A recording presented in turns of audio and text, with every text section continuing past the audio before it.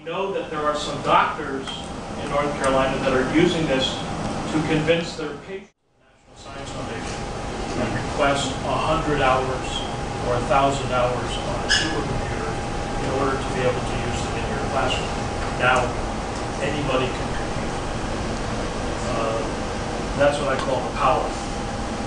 The peril is that anybody can compute. And they don't necessarily think about what they're computing. They don't, or they can go to Google. Google will do this, Google will do that.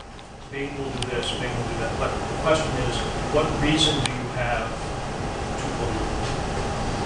So what I want to make sure that in terms of the general theme of this morning's activity is really this idea of expectation, observation, and reflection. Before I got a PhD, I used simpler words.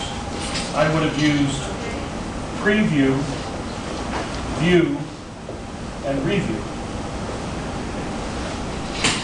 which is a method of learning about the world. It's a method of study. First, do the expectation. We'll talk about what the model will be.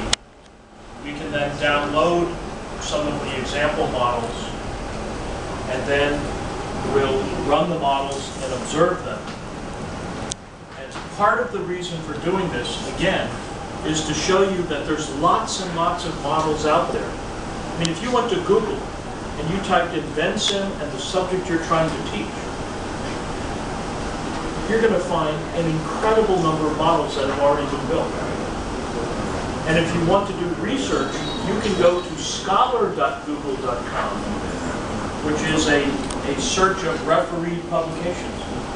And you could do something similar. And you could get papers about these models.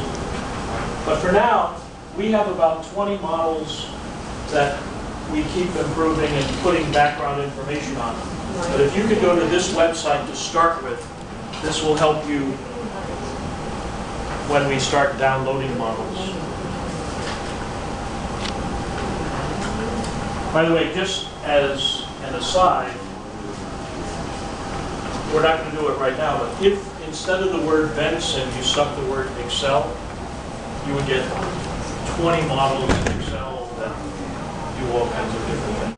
The expectation is we're going to use a model to help understand how does the body absorb medicine.